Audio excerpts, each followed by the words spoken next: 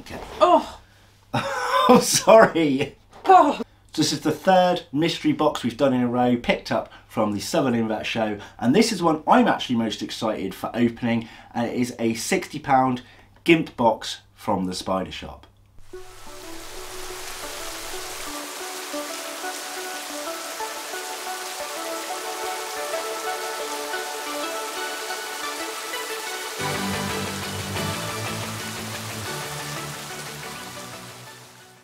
Hello and welcome back to Bug Realms. On this channel we like to discuss all things creepy crawly. So if that's something that interests you, please consider subscribing to the channel.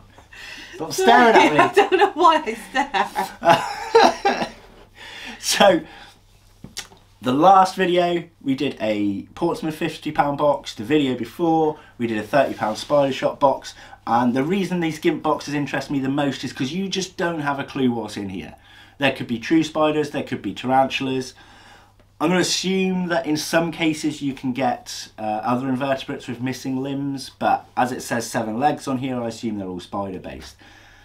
But it's cool because their value is lessened from a business point of view if something is missing a limb, plus your value is heightened for a mystery box, meaning you could get some whoppers in here. Now there were a few GIMP boxes, so it's not to say we've picked up a good one. You don't know, it was what, 5 or 6 there, something like that?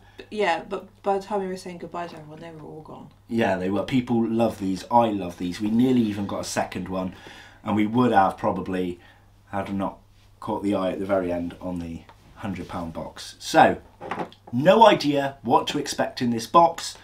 We're also kind of adding up how many duplicates we've got from our 4 mystery box series. So we've had 2 duplicates so far. Danielle's very new to spiders, if you're new here and didn't know that. So this is kind of exciting. I've been keeping spiders for years. Danielle has only recently got her first. So we get to join her on her journey of spider keeping and see how good an educator I am. I'm better at educating kids than I am adults. So I may well fail her, but we will try and see. Try not to cut off my fingers. Now we do a take it in turns on the box, so we will do the same again. Number wise, for £60 box I'd say 5 or 6, but being a GIMP one, I don't know, it could be more, could be less. And her phone is going. Okay, we may have to cut again in a moment. Danielle got a call saying that they're going to call her back, so we'll do this the best we can. Who went first last time? Me, you can go first this time. I go first this time. You went first 2 times in a row, didn't you? Okay, I can see there's a round pot. I'm going to skip the round pot. I'm going straight for a sling pot, I think. Starting off small. So in here, Behamori GIMP. It's a dinky little Brachypelma hamori. I was about to say that, because I knew what it was. Well done, yes. So that is one of the ones Danielle's after. I've already had a Brachypelma hamori GIMP. It was 4 times the size this one was, and she has completely regenerated her leg. It took 2 molts for her to fully regenerate her leg. She kind of had a spaghetti leg for a little while. And a molt after, she's now fully developed her legs, and she's probably coming up to a sub-adult stage. So to have a hamori, these are very slow growing. Okay, yeah, she's probably going to be like twice that size in another year. And twice that size isn't very big. So, unless it's a boy, may grow quicker, don't know. Okay, your turn. So we've checked something off Danielle's list of what she wants to keep. That's really cool. And it's not a duplicate from before. Oh, yes, I'm happy with that one. What's that? A huahini? Pretty much. Kilobrachys huahini. So, Kilobrachys, Asian, fossorial / semi-terrestrial.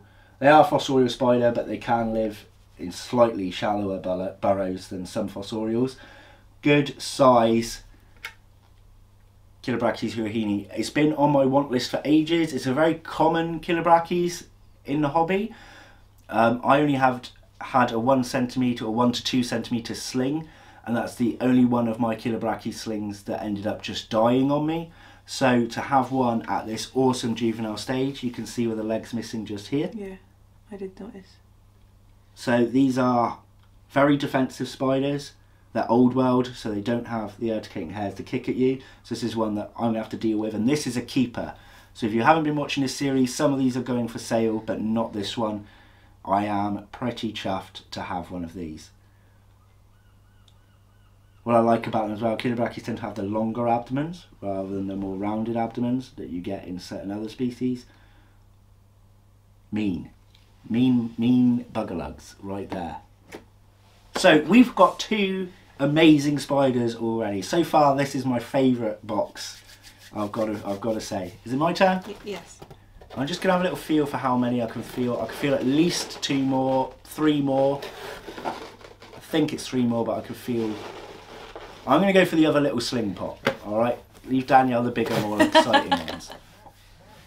Ah, another one I want. What's it? D. diamantinensis. I had an adult female that paired with Beth's male, and she died a few months later. I think it was a molt Beth told me she died in. So Beth kept hold of her. She's an amazing keeper, so I know it wasn't anything of her fault. But an adult female, D. diamantinensis, to have one back in the collection is amazing for me because they're beautiful. They're blue, they're vibrant, they don't get too big.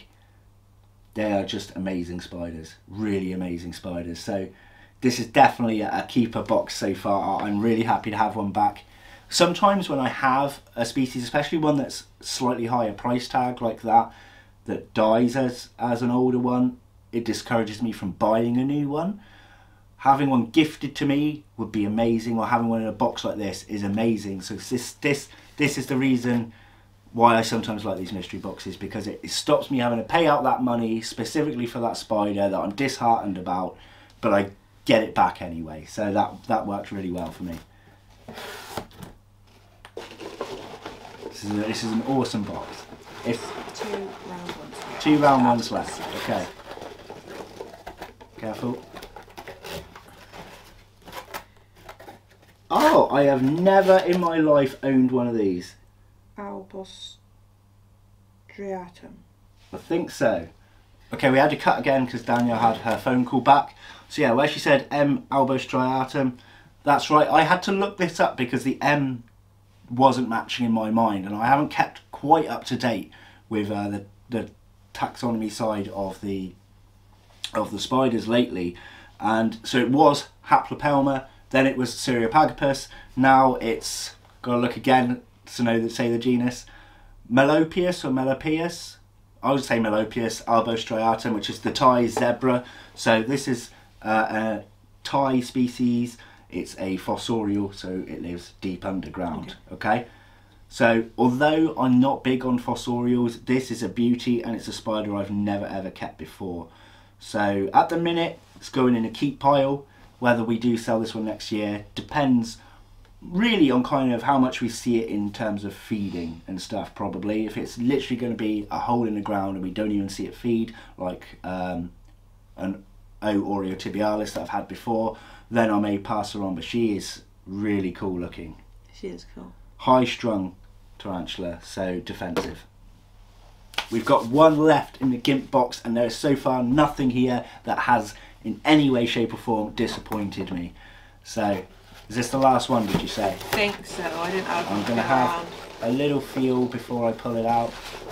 Yeah, this is the last one, and it is I know what that is. Yes, this is what I wanted Danielle to have from the show, starting off her tarantula journey. A Phonopelma chalcodes, the most docile tarantula you are probably gonna ever get in the hobby. Not to say that one will be, because each tarantula can have its own personality, but if you want one that's pretty much 90% gonna be easy to look after, not a problem if it crawls out of the enclosure or runs up your arm or whatever, really unlikely to bite, can happen but unlikely, a Phonopelma chalcodes. It's pretty. Proper beginner tarantula, and of a really good size as well. So I don't even know how to rack this up in terms of what they're worth. I mean, these have gone up in price. For this size now in the UK, you're looking at probably around the £45 mark. Those ones, I have no idea, but they're probably going to be around the £40 mark for that size. These about £25 for that size. These are about £20 slings, and this is probably about, for that size, probably only about a tenner for a sling. A lot more as they grow up. So we've got really amazing value from that box, I would say. I mean, you know, just 2 of these is already more than the value's worth. So I'm chuffed to bits. Yeah, I'm happy. So what's your favourite from that box then? That one. The Hamori. Hamori? Just because you wanted one of those? Yeah. Yeah.